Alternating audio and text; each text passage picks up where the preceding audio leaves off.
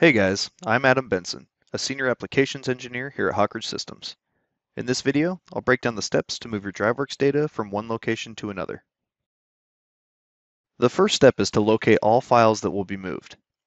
I suggest getting familiar with each file type so you have a good understanding of everything that will be relocated.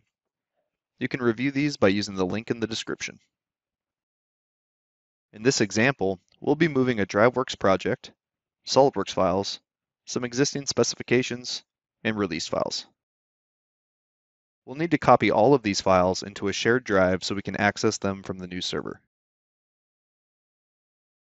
Once on the new server, we can grab the files and place them in the new location.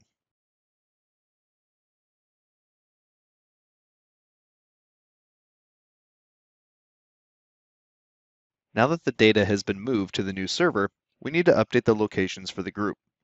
This is done on a client machine using the Data Management tool. When launching this tool, you'll need to connect to your group. It's highly recommended to create a backup of the group before proceeding. So if you're not sure how this works, use the link in the description. Now that we're logged in, we will start with updating the location for the captured information. Select Captured Information from the left. This will include all captured SOLIDWORKS models and drawings. If these files exist in the same location, you can bulk update the location by expanding the folder structure on the left, right-clicking on the folder where just the captured models and drawings you want to update exist, and select Change Location.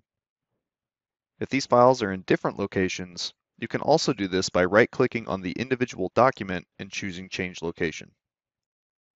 After clicking Change Location, simply browse to the new folder where you moved the models and drawings and click Select Folder. Now let's update the project's location.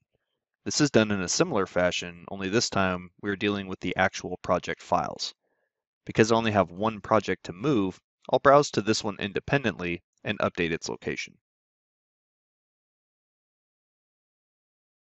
I've also got some specifications that I moved as well.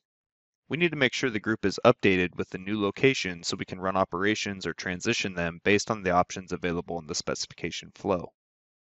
Again, because I moved all of the specifications and they exist in a single folder, I can select that folder and update the location for all specifications. The models and drawings generated from the specifications that we just moved will also get updated. Each released model and drawing is listed under Released Files, and these files also include a reference back to the master models that are found under Released Master Files. Both locations will need to be updated.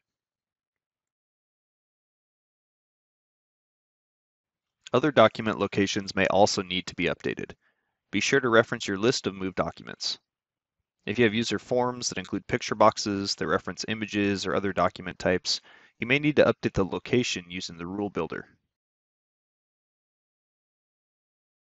Also, from the Documents section of the Administrator task pane, if you've added documents here or are referencing templates and these files have moved, click on them, choose Edit, then expand Options, and under Master File either change the location or click Browse and browse to the new location.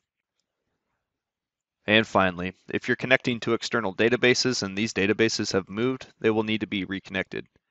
These might include functions within the rule builder, such as get data or query data, but could also be ODBC connections established through defined tables or exported data document types. Congratulations, you've successfully moved your DriveWorks data. Be sure to check out our other videos and subscribe. Thanks for watching.